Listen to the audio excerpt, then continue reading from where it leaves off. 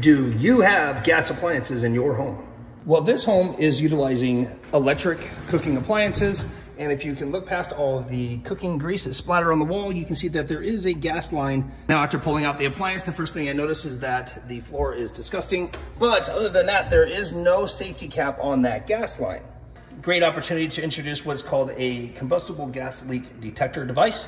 And they make different types. Then you just push the button that turns it on, and then give it some time to calibrate. And after about 30 seconds, calibration will be complete. There we go. Now that the device is on, it's calibrated, it's ready to use, we can check multiple points, make sure that there's no leaks. We just take the tip of the pin, put it on the different connections and the different hose points, and it shouldn't make any noises. Now, if there is a gas leak, it'll make a noise.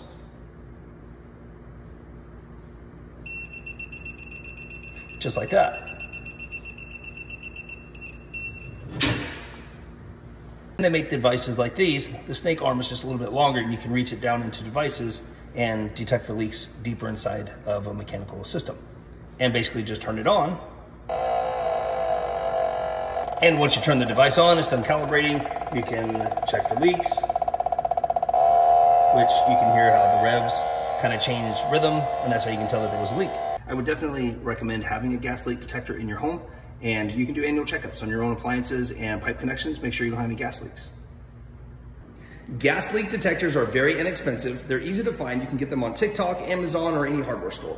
As far as this house is concerned, I am definitely gonna recommend putting gas safety caps on here. That is especially so when we push the oven back into place, it doesn't hit the shutoff valve, maybe open the valve and spill gas into the home. Be safe out there, have a great day, and God bless.